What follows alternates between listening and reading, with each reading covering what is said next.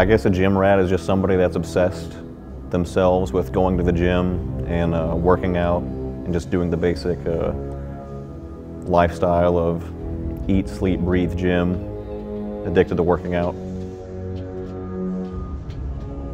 I'm kind of obsessed with progression, I guess, and it's something that you can always be better at and always keep succeeding in.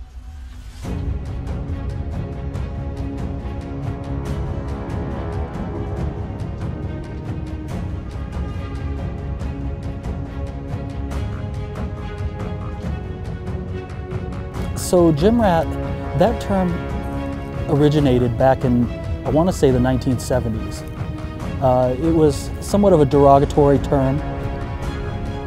A gym rat, when I think of that term, I think of somebody who is dedicated and will persevere through all the hurdles and the roadblocks that the ordinary person has to deal with day to day. Are the bodybuilders back in the day who would work out in these almost like dark basements, you know, and they would emerge wearing hoodies, be all covered up. They don't accept excuses. They have goals in mind, they're driven. I guess what I'm trying to say is that they're not superhuman beings. They're not beings from another planet or anything like that. They're focused, and I feel like anybody, any ordinary person can fill the shoes of a gym rat.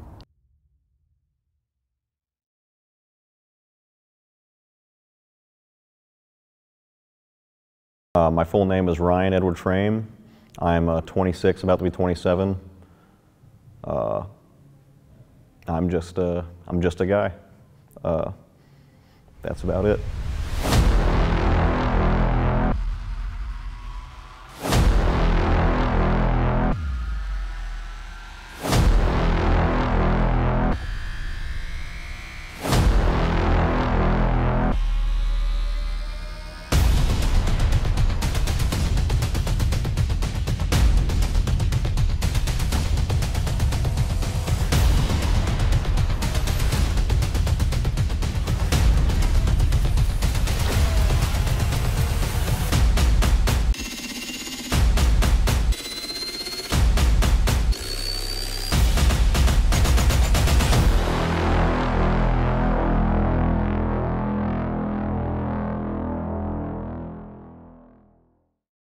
I actually started working out for a couple reasons.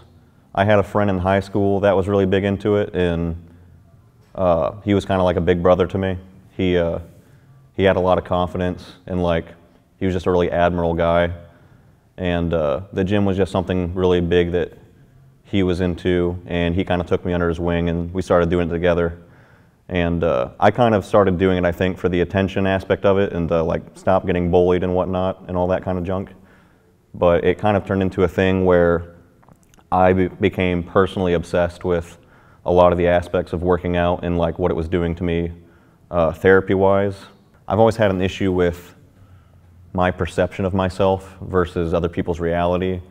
And typically I'll see myself in a far like dimmer light than other people will see me and stuff like that. So even if I'm doing good at something or I've made really good progress, I'll see myself as like the little kid that I started out as, that everybody bullied, you know, and whatever.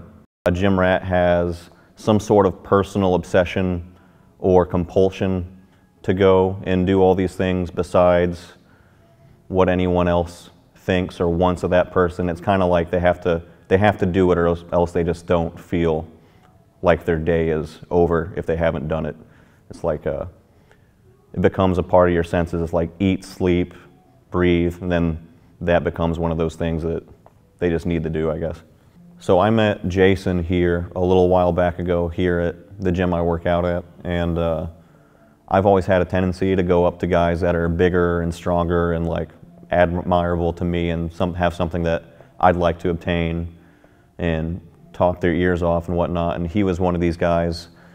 And typically they always give me a bunch of advice like, oh, do this, do that, you'll get there one day. But Jason was one of the first people that actually seemed interested in me and told me if I'm actually trying to take things seriously and whatnot, and I should try competing with him and stuff like that if I really want to see what I'm doing and see if I have what it takes. And so I've kind of gone under his wing a little bit, and he's going to help me prepare to compete in my first show here sometime in the spring.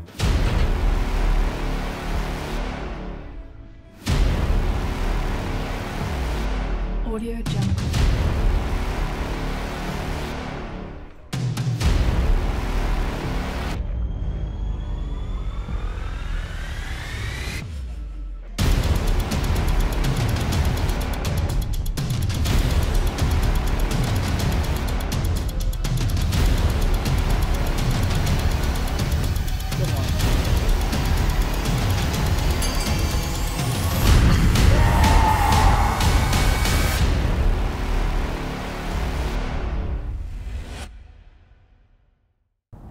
My name is Jason Sewell, and I just turned 41 this year. I know, I'm fucking old, freaking old, man. Currently I'm focusing more on the bodybuilding aspect. I'm getting ready for a competition in April. It'll be my first one, and so I'm pulling away from the powerlifting aspect and trying to put on as much mass in regards to muscle as I can. I will bulk for 3 months, and then I will cut down for 3 months approximately, and yeah, hopefully be show ready. In the past, kind of combine the powerlifting and the bodybuilding together. So a power builder is kind of what they say, I guess. But I would approach each workout with a major core lift or a compound movement. So we're talking bench, deadlift, or squat, and then after knocking out a powerlifter's type workout in regards to like the rep ranges and the weight and the sets, we're kind of centered around a powerlifter's approach. After I accomplish that, I would fall back to a bodybuilding style workout. So we're talking higher reps, lower weight, really concentrating on the contraction of the muscles rather than just simply moving the weight. As a child, I used to sit and watch these action movies with my dad. Yeah. And my dad used to get so excited about those actors, and you know, the action sequences, and you know, when they walk into a room, everyone, you know, would stop and be like, oh, who's that guy, you know? Seeing how people reacted to some of the older individuals I knew when I was a younger guy, who were built, who were not just, they weren't just built, but they were intelligent as well. They had great jobs and everything like that. You know, when they walked into the room, the eyes of everyone there would kind of turn to them. You know, they would stop, they would look, they'd be curious, you know, who is that guy? You know, I want to talk to him. You know, the girls would be like, ooh, he's hot. You know, those kind of things kind of inspired me.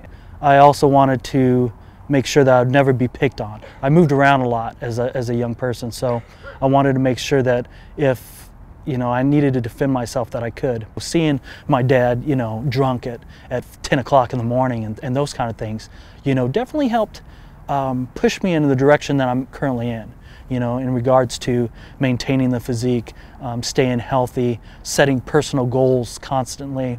And I appreciate him in that respect now, that I guess looking back, you know, because I definitely learned from him the things not to do, I guess, to better yourself and to get rid of those demons and those chains that people find themselves, you know, dragging along or being held back by. You know, getting up on stage, presenting my physique the best way that I know how is going to be something new. I'm looking forward to it. Regarding the future, I think I'll slide back over to the powerlifting portion or side of things, you know, and maybe try to do a powerlifting competition. And then at that point, I'll probably just maintain my physique, you know, continue eating healthy and keeping the temple as healthy as possible, because we only have one.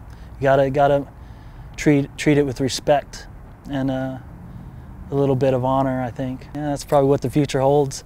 I don't think I'll stop until I die.